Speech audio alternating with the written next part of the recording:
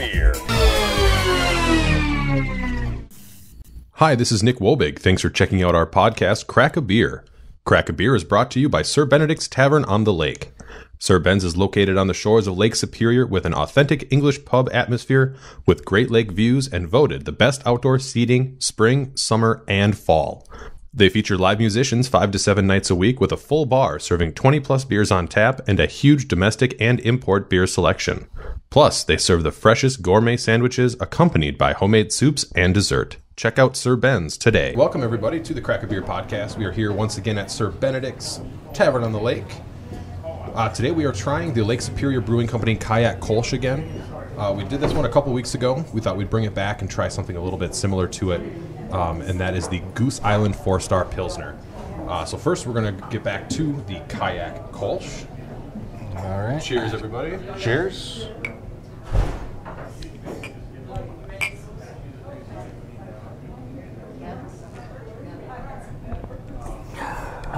It's good. I love this beer. It's pretty good. It is very good. Well, a couple weekends ago, I got it. And it's an awesome Sunday beer. Yeah. That you can just relax with. A little bit of information again. We got some more information than last time, too. The Kayak Kolsch, bright yellow in hue. The IBUs, 35 IBUs. That's the International Bitterness Unit. The hops that they use, their bittering hops changes from batch to batch or every once in a while. The finishing hop, though, is the Tetnang hop, and that adds the aroma, and really that just kind of, not as much the bitterness of it, obviously, but the finishing flavor. Yeah. And we did some research on the Tetnang hop, too, and that is out of a very small area in Germany. So that's kind of cool that they went out and found this one particular hop. They were able to find a good use for it. One question I got a lot when we did the Kayak Kolsch was, what is a Kolsch, or what does Kolsch mean? And Kolsch is a local brew of the city of Cologne in Germany. It is one of the palest German beers made. It is German's answer to the British Pale Ale, and it shares a history with the copper-colored Allbier made in Dusseldorf, about 44 kilometers down the Rhine River from Cologne. And we're going to do this one with the Goose Island 4-Star Pilsner. This one. Cheers. Cheers, everybody. Come on, man. All right. You can't miss it. Here we go.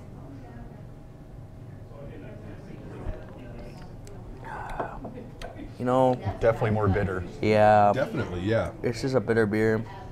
And this one, it's a Pilsner, obviously. This one it's 44 IBUs.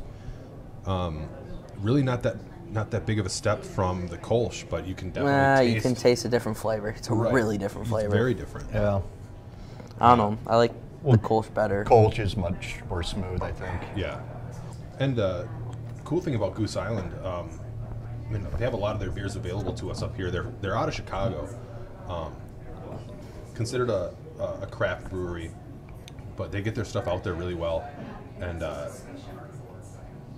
every time I see their beer on tap, I try one. I mean, the Kayak Kolsch is just such an easy drinker. That It is. You got to be in the right mood for the Goose Island, and oftentimes I am. A little something, something stronger, something with more taste. For sure. Yeah. So on a taste scale, the Goose Island definitely takes the cake.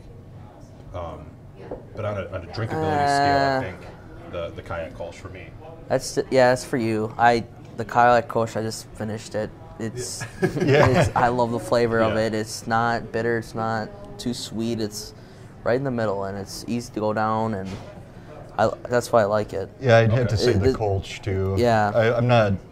I'm still not completely into the bitter beers. Like, Yeah. I'm growing more accustomed to them, but Sure. but if you like more bitter beers, I'd say the Pilsner would probably be the one. Yeah. That's good to know. Yeah. Yeah, that's in my opinion. 2-1 for the Kayak Kolsch. Yeah. I'm sticking on board with the Goose Island 4-Star Pilsner. A little bit of information about Goose Island. The brewery was built in 1995 and has more than doubled in size since originally built. They bring you tasty pints using 32 fermenters, over 15 different yeasts, state-of-the-art filters, centrifuges, and a 50-barrel JV Northwest 5-vessel system that brews 24 hours a day, 7 days a week. It turns out that making awesome brews is quite the science. Luckily, their brewers' facilities have all the equipment necessary to deliver the results. So that's kind of cool. Goose Island was built in 1995 in Chicago. The Lake Superior Brewing Company in Duluth here was built in 1994, and that is the oldest microbrewery, not only in Duluth, but in all of Minnesota. Nice. So that's kind of cool. We're drinking, Yeah. right around the same year they were built. Quite a bit of history behind Lake for Superior sure. Brewing Company. Very, very cool. God, I can't believe you guys are not thinking the same way I am. I don't know. That has some great taste to it. I don't know, dude. Well, I definitely think the Kolsch would be a better beer if you're Yeah. like, sitting on the beach. Oh, yeah. Yeah, know. Kolsch, yes, for sure. But I just don't like bitter beers like this. Yeah. It just tastes,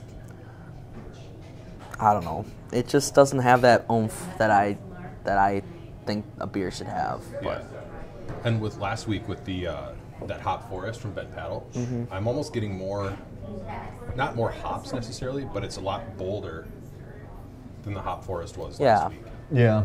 So that's interesting too. Well, because Pilsners usually aren't that hoppy either. no, I mean, that's the thing that surprised me about it. So I don't know, I think it's almost a Goose Island thing. They just use a Yeah. lot of hops. Yeah, they don't mask it Yeah. like other breweries do necessarily, which isn't a bad thing. It's No, I mean, it adds it's- that they have that flavor. They have good beers, but Yeah. I'd say if you're, like I said, if you like bitter beer, then definitely the Goose Island. But Yeah. It's kind of a slow sipper one though for me anyway. That I says just a want lot. to get. I just want to get done. I just finished it. I want to get done and over with. Yeah. All right. We do have a dessert beer today. This is new to Sir Ben's. It is the Coney Island Brewing Company Hard Root Beer. I've had that. Nice. Okay. Yeah. All right. This is. We're having dessert at 1:15 in the afternoon. Have you guys ever tried the Not Your Father's root beer? Yeah. Yeah. That has a very the old-fashioned root beer with the Yeah. kind of that sarsaparilla taste. I have not had. I've Coney never Island. had Coney Island before, so this I have actually like pounders. You can buy Oh, yeah. pounders of Not Your Father's. yeah, Not Your beer. Father's root beer now. I didn't so know like that. That's cool. Yeah, you can buy them, but we'll see what happens. I've never tried this kind before, so we'll see right now, I guess. Yeah. Cheers, everybody.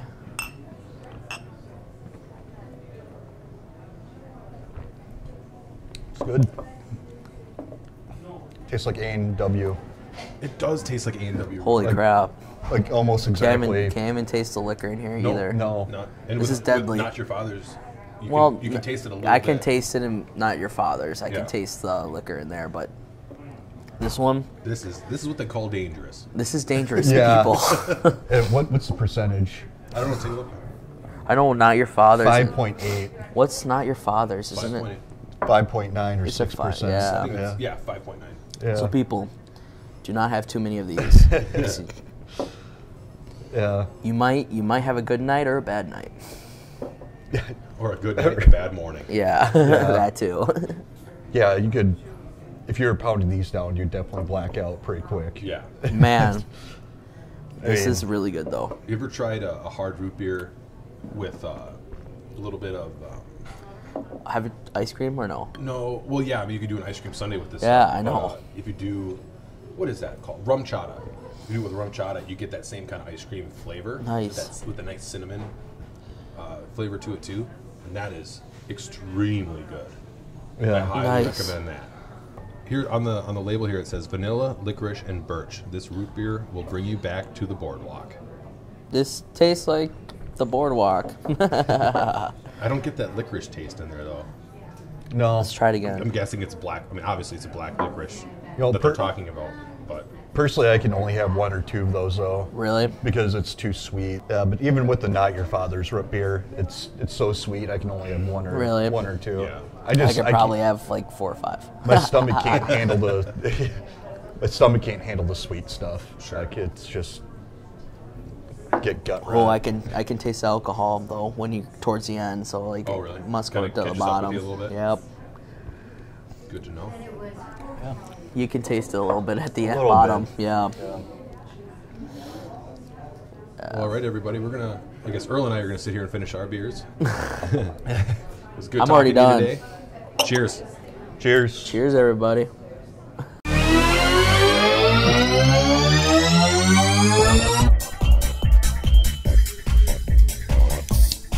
Crackabeer. Hi, this is Nick Wobig. Thanks for checking out our podcast, Crackabeer. Crackabeer is brought to you by Sir Benedict's Tavern on the Lake. Sir Ben's is located on the shores of Lake Superior with an authentic English pub atmosphere with Great Lake views and voted the best outdoor seating spring, summer, and fall. They feature live musicians 5 to 7 nights a week with a full bar serving 20 plus beers on tap and a huge domestic and import beer selection. Plus, they serve the freshest gourmet sandwiches accompanied by homemade soups and dessert. Check out Sir Ben's today.